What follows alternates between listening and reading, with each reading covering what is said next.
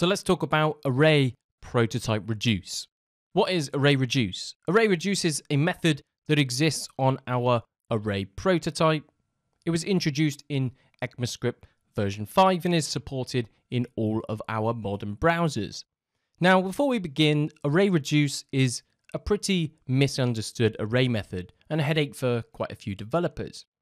Pay close attention to the little details and you will definitely succeed with reduce. The concept of reduce itself isn't complex, but the method is just a little different to that we're used to. You can think of array reduce as I want to take my array and simply reduce it to just one value. This could be a new array. However, that's more of a complex and advanced use case. Array reduce is commonly used for performing things such as math expressions and equations. For instance, calculating the total of numbers. For instance, we could loop over our objects and calculate each price, giving us a grand total. That would be an absolute perfect use case for array reduce. So let's have a look at the syntax for reduce. We would do something like items.reduce. You can see here that we have the callback function expected as a first argument, which gives us a previous value, which is our data structure.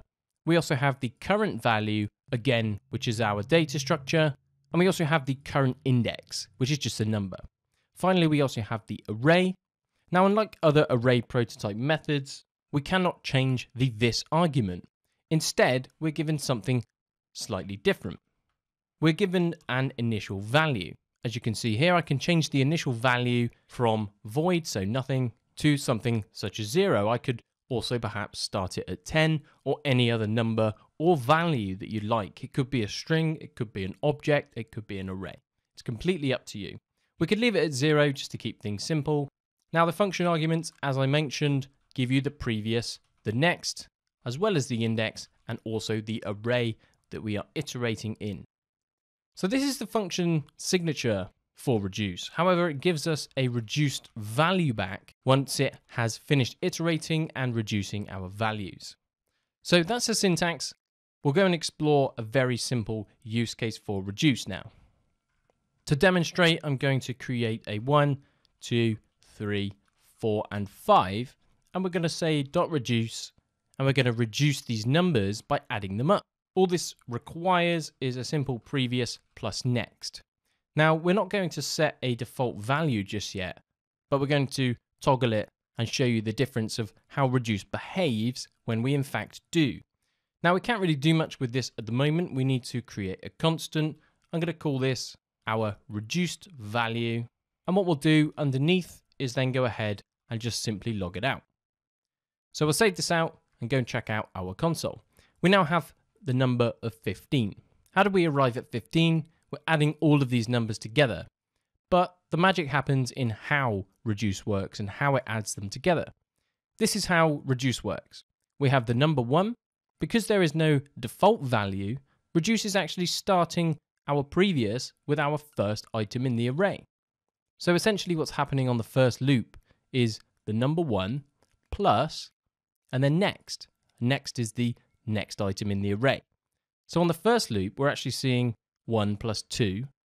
And once that has evaluated, that is going to evaluate to 3. So what happens here is our previous now becomes the number 3, and we get given the next item, which just so happens to be a number 3. So we're going to have 3 plus 3 equals 6, and then we're going to get a previous. So we're going to have 6 plus next, which is 4. 6 plus 4 is 10. Then we're going to have this resulting in 10. Previous was then going to be 10, and next is going to be 5. This is also known as an accumulator value. It's accumulating the results of each callback. Now, what's also interesting is if we change this to perhaps a number 10, you can see that we can pass in an initial value. If, for instance, we do pass an initial value, our previous, in fact, starts with this initial value, and this first iteration will begin with 1. So it adds that extra iteration into the loop if we do specify an initial value. Otherwise, it will just loop through your array elements one by one. Now, what's more interesting on what's happening here is we can, instead of returning via an implicit arrow function, we could just quickly log out what's happening. So previous and next, and this will then explain exactly what I have just covered. So here we go, we can see 10 is our start value. That's the previous value on the first iteration. We then get given a number 1. We then have 11 because 10 plus 1 is 11, plus 2 is 13, plus 3 is 16, plus 4 is 20, plus 5 is 25. That's exactly how reduce is working. So one by one, it's going through each of our array items to give us a reduced single value of just 25. And the last iteration of whatever this could be, this return previous plus next, instead of going back into the loop as the previous value, it's simply return because there is no next values. Therefore, the loop exits and gives us that last expression value, which is then number 25, returned to our constant of reduced. Hopefully that is quite a nice explanation for you. If it does make you scratch your head slightly, watch it again and again, and you will definitely get this. It is the most complex of all of these array prototype methods, in my opinion. Now, at this point, we've only considered using reduce for numbers. However, it does have many flexible use cases as it returns any kind of value type. You could also return perhaps flattened arrays or new array data structures, concatenated strings, or you could create new or merged objects, or anything else you can come up with. So that's the basics of an array reduce. What I want to do now is look at a more real-world example with you so you've got something to take away as well. Now, the first thing that we're going to look at is using array map with an array reduce, just to give you a more basic example. So here we're going to say const reduced equals items dot map, and we're not going to reduce our items array directly. We're going to learn how to reduce an array of numbers, and then underneath we'll look at reducing an array of objects. So let's dive into our map. So this is going to give us each item inside our map, and here we can say return me the item.price. That's all that we care about at this point in time.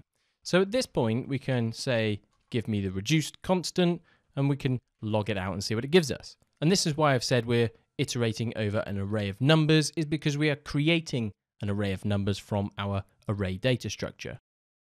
Now, the brilliant thing with these array prototype methods is when we're returning values, we can opt in with chaining because we are returning a value here. Instead of returning it directly and exiting our map, because we're returning a new array, we can actually just bolt on some existing methods. So we can say that we want to reduce, and we can have everything in one nice line of code. So let's go and finish off our reduce. We'll do previous and next, and then we're going to add our previous and next values. We'll hit save and watch the console, and now we have 897, which is exactly the price of adding up all three of our numbers. So that's one way that we could approach the problem by reducing an array of numbers, but how about dealing with our array of objects directly? And this is where things get more interesting. This is a completely perfect example of what we've got, and it completes the mission that we set out to achieve, to simply calculate their price. But like all things code related, the more time we spend on things, the more we can make them better. So this is why I'm showing you how to reduce an array of numbers using this technique, or just reducing an array of objects directly. And that's exactly what we're going to do now. First off, we'll start with our reduced value. We can say items.reduce. We can pass in our previous value. We can pass in our next value. Now, instead of just doing a simple previous plus next, like we did with our numbers array, we're in fact dealing with an array of objects, which means that if we were to, for example, log out our console, we'll see a printed out array of stringified objects. And this is because previous is an object, next is also an object. They are these objects as we iterate them. So how do we go about fixing this? It seems like we need to reference the price property, like we kind of did inside of our map. If we go next.price, this gets us part of the way, but you can see that we have this strange object 199299. Errors like these are what makes array reduce more challenging. At this point, a lot of people may give up, not know what to Google, and be absolutely stuck. But this is why I've explained to you about using these initial values, because when we want to reduce an array of objects, previous is actually going to start with an object because we're not supplying an initial value, which means if we supply an initial value of 0 and hit save, we now get 897, much like we did above. So why is this? Let's have a look. On the first iteration, 0 is given to previous, so it's 0 plus next.price. So this could be 0 plus 399, which is 0. So on the next iteration, we're going to have 399 plus next.price. So you can see how we're using a number this side and accumulating a number, but over this side, we're referencing that object property, giving us that final console log reduced. So I hope that really helps you in your journey of learning array reduce. This has been a tricky one for many people over the years. Now, as with all these videos, I'm going to show you the imperative way of reducing without our array reduce. So stick around for another minute and we'll just go and replicate the behavior of what's happening here, but we're going to write the code ourselves. So we end up with this constant of reduced here. So instead of a constant, we're going to use the let keyword and just leave it as undefined. We're going to create a previous value. However, we do not have a callback, so we're just going to simply declare it. We can say for let I equals 0, I is then less than our items dot length. We can then increment our value of I. Inside of the body of the function, we can create not an item, but we're going to create a next value because we've got our previous, but we want the next value. How do we do the next value? We simply want the next item in the array. So we're just going to start with whatever the index is.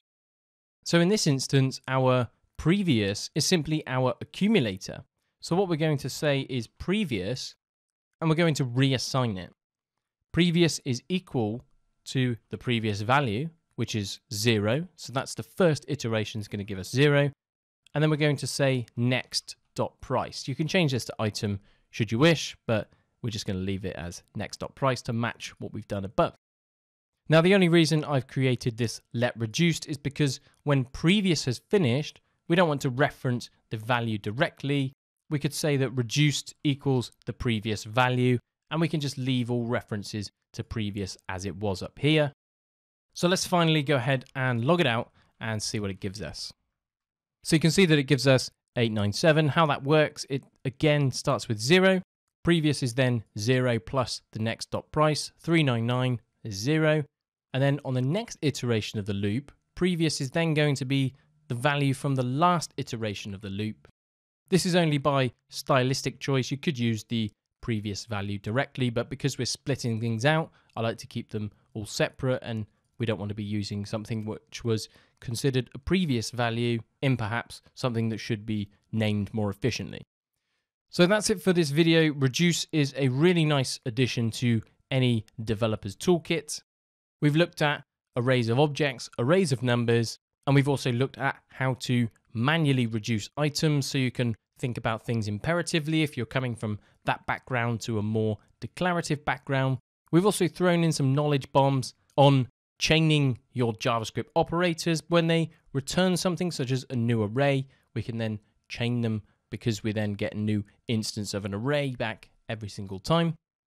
We looked at a very basic example and logged out the previous and next values. We've talked about the initial values and the sequence and the order in which they are executed in.